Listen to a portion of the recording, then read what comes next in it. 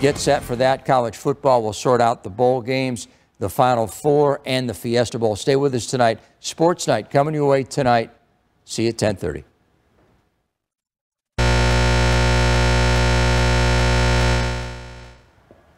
An armed robbery inside of an ASU dorm. What we know tonight about the search for the thieves.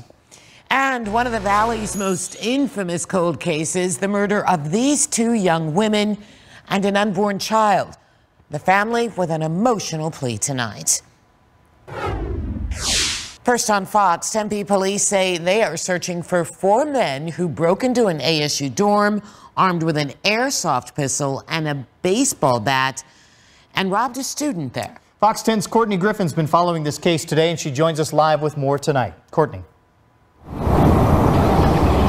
Well, students say they got an alert telling them to stay out of that area, and they are very grateful for that alert. I guess it's kind of scary, but at the same time, like, this never happened to us, so like it's hard to think about like if it could happen to us. ASU police